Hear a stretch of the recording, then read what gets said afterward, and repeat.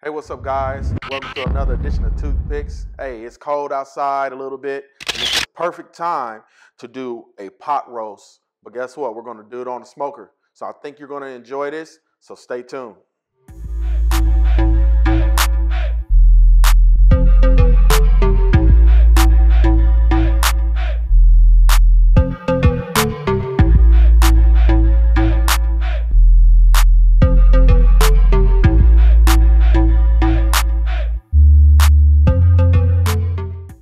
Alright guys, so it's time to get this pit lit. We got some wood right here supplied by Lone Star Firewood here locally. Got a little cherry wood, got a little oak.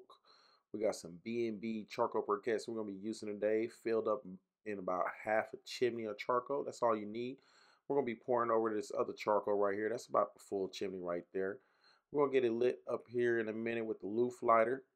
Let that flame come up, and we're going to go inside while that's getting lit up, and we're going to get this meat seasoned. All right, guys, so we're back inside. Let me show you what we're working with today. I got a prime chuck roast I picked up from my local HEB today. This is going to be some good stuff. Just look at that marbling right there. I can't wait to put that right there on the smoker. It's going to be so good. Let's look to our left. Let's see what we got over here, what we'll be using for seasonings. I got the Holy Gospel Meatchurch barbecue rub, the Heath Riles garlic butter. That's some good stuff. Just started using that. Salt, pepper, garlic. Your basic seasoning that everybody should have in your cabinet. Some red wine blend, olive oil, because you gotta have that olive oil so to make that rub bind right there and give you a good crisp bark on there. And let's look to the right. We got your standard things. You can put whatever you want in there. Onion, we got mushrooms, we got a couple of garlic cloves, carrots, celery, about 2 or 3 russet potatoes. And I mean, that's gonna work out just for me. I think that's gonna be good. We're going to look at the top. Let's see, you're going to have a good Dutch oven right there. I don't remember what brand it was, but it's not a Lodge, but it's real good one. I've had it for years. Some better than bouillon. I love this stuff. About 4 teaspoons, about 4 cups of water will do. We got to get that mixed up real good. We're going to use that, the braise. That's for our braising liquid when we put the meat inside the pot, and that's going to make it break down and cook real tender. First order of business, gotta have your hands washed. Or you can use gloves if you want to, but I'm in my own home. My hands are washed, they're clean. That's gonna work out just fine. We're gonna be putting a little olive oil on this in a minute. Get this ready to put this rub on so it can bind. So take your olive oil, get it all over this piece of meat. Don't worry about it. Just rub it all in. You'll know how much is enough when you put that on there. Rub it all on all sides of the meat. Get it turned over. Rub it on the other side. Put a little more if you need. I'm just gonna add a little more right here. You know, sometimes I get a little too happy with it. Get it all in the little crevices right there.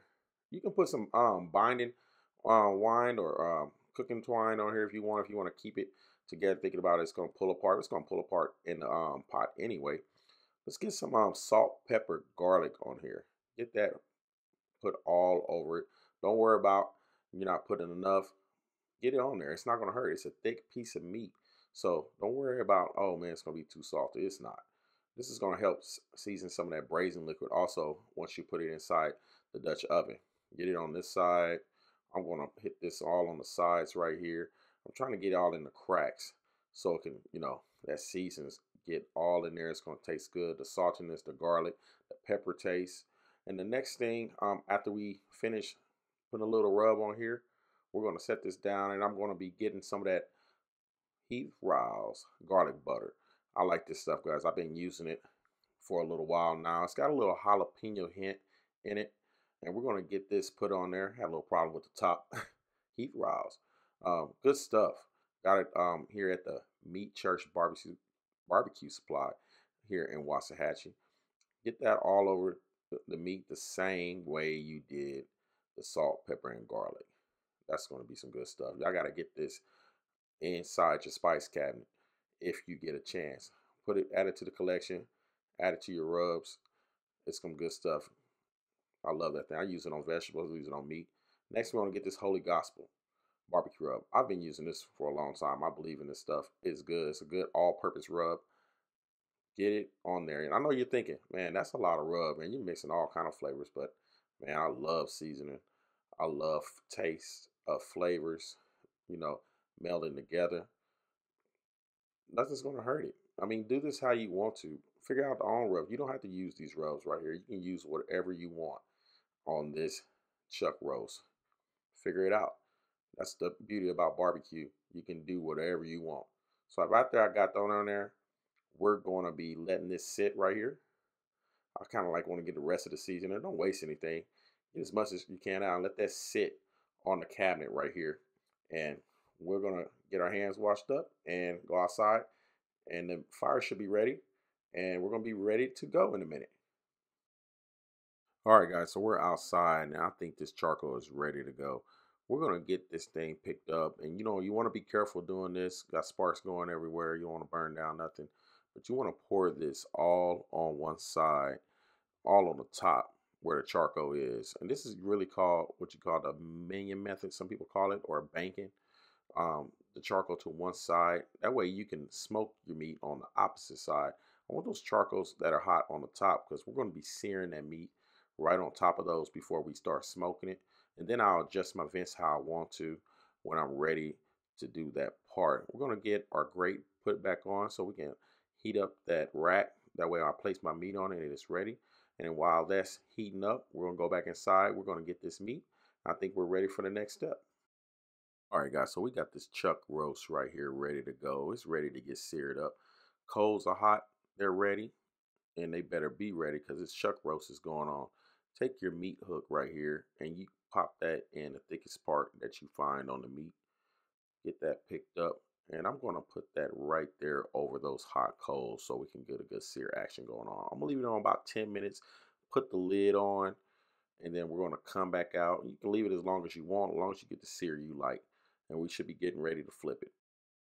Now that the chuck roast is seared the way I like it, because I checked it a little bit on the bottom, I'm going to get this flipped over just like that with this little meat hook I got here. You can use tongs if you want. You can use black gloves with, insulating gloves inside there. Whatever you want to do, just get it flipped over. And I'm going to leave that on there another 10, 15, maybe 20 minutes to get the sear I want on the other side. And that's what I call flavor, guys. It's getting good. It's going to be good for braising. And we're going to get this lid put on. And I'm going to bring this up just the way I had it. Come back out here. Now it's ready to go. Check the bottom. Man, that looks good. I think it's ready to move to the other side. And all you have to do, guys, is take the end of this right here, your meat hook or whatever you want to do, and just turn it to the other side. Probably caught up on a little bit on the other side, but get it moved, swing it over. That way you don't have to mess up any of the bark on the other side and you have to touch that rack and it's ready to go. I'm going to put the lid on in a minute, but first we're going to get some wood chunks, guys. So what? We got to smoke it, right? Time to smoke it now. Take some little bit of cherry wood right there, pop that in there. Take a little bit of oak right there, pop that in there. I think that's good for right now. Get that closed right there and settled in, and that should be good for smoking. I'm going to have to adjust my vents at the bottom once I put my lid on.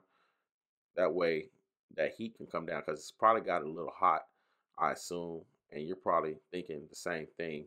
Get that lid on, get your vents adjusted at the bottom, get it adjusted at the top about halfway, and I think that's ready to go. And now you just pop a beer, do whatever you want, and we wait.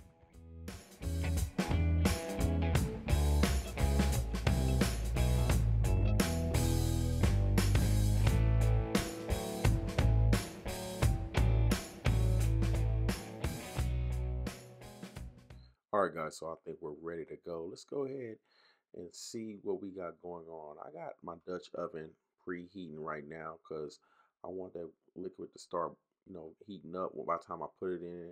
And it's always good to have your pot preheated before you put your food in it. So I got my vegetables ready right there, and I got my wine ready to go. We're gonna go ahead and get this opened up. I probably should already had this done, but I'm gonna get my little rabbit on here in a minute. And then we're going to pop this cork right out of here so we can get ready to use this wine just like that. Go ahead and get that to the side. Go ahead and get your little bottle to the side. And then we're going to take, after these vegetables, or well, before the vegetables, guys, let's take some of this beef broth that we made out of the bouillon. And then we're going to pour that all in there. Be careful of the splatter.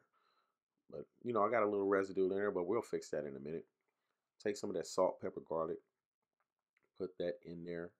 Get some more seasoning in your Dutch oven and your liquid right there because we love seasoning. Then take your vegetables right there. We're going to pour about half of these vegetables in there. I got to get this lid out the way because it's causing problems. So just be careful, flames coming up on the other side. Get half of your vegetables on there because we want to make a good bed of vegetables. That way our meat can be comfortable and get ready to sleep in this Dutch oven for a couple of hours. Go ahead and lay your meat right there on top of that, just like that. And you know what? Don't worry, guys. We're going to have some more liquid in a minute. We're going to fix that problem that is being, it's a little shallow in there. So right now, we're going to take a little bit of this wine. The rest of that bouillon I had in that measuring cup right there, we're going to fix that problem. We're going to get all that flavor. Put about a cup of that in there. And then take that, mix it around a little bit right there, and we're going to pour that all on the top of that meat. Get all that in there, and that'll give us a little more liquid than we need, and that'll be perfect in my eyes. I don't have exact measurements except for the cups and stuff, but put as you want to until you feel comfortable. Now take the rest of these vegetables and put that all on the top of there and move some of them to the side to get right there in that liquid. Yeah, because we want to showcase that meat. So I'm going to push all these to the side. I'm going to get everything in there. Once all this cooks, it's going to be perfect. Now, these vegetables are bare. So, what we got to do. Once I get ready to move this pot over here, let's get it moved over. Get it off that flame right there. We're going to control that heat in a minute once we put that top on. Yeah, there we go. Get some of that. Oh, lost some mushroom right there. That's okay. Let's get some of this, this butter, garlic butter with this little jalapeno flavor in there. We got to get it on these vegetables. I want more flavor because it's going to be braising for a while. Get your top on there. It should be good to go. Put your lid on there. Get your temp set and let this joker roll. We're going to come out here in a minute. We're going to take a look at it and it should be good. All right, so let's take a look at it. Let's see what we got right here. Get this lid off right here. You see that flame's going pretty good. Coals are real hot. Let's check the tenderness on this roast right here. It's bubbling, so that heat's done come up, guys. Break it apart right there. It's not quite ready yet, so we're gonna let this thing go for maybe another hour, hour and a half. It's been on here about 2.5 hours, I would say. You don't have to check this that often because it's not going to burn. But I got my heat rolling about 300, 325 degrees. Put the lid back on it in a minute. We're going to come back out here. It should be done, and we should get ready to break it up by the time I see you again. All right, so I got the pot out right here, and let's see what it looks like. Let's go ahead and pull it off. I know it's ready to go. Oh, man, look at that. That looks so good. I'm going to take a spoon, guys, and I'm going to show you how tender that is. Look at that. Just breaks apart with a spoon. Look at that. Let's get some of these vegetables out. Let's get break some of that up right there. That looks so good. Look at the meat, guys. A little bit of smoke you can see from that red right there. Wow. All right. So let's go ahead and get it plated up. I got some sides I made tonight. Get a couple potatoes and onions out right there. A couple more. Dig down in here. And these vegetables, they're tender. They just break apart. Look at this. They're ready to go. I got some greens, some turnip and mustard greens we made, and I'm gonna get some of this meat out right here. Big old chunk right there. Put that right there. A little more. Oh man, look at that right there. And then just finish it off with your piece of cornbread right there. Put that right there. And that's it, guys. Let's see if I can get a taste. All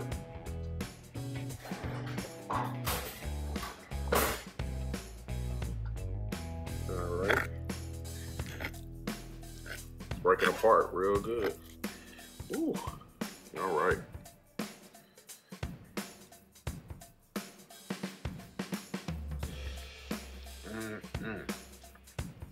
That's good. Real good. Hope you liked the video. You got your pot roast, your vegetables, all on the side, cornbread. Way to finish off a night. Hope you enjoyed this video. Hope y'all find something out of this that you can make on a Sunday, Saturday, whatever. I prefer it on a weekend. Till next time, toothpicks.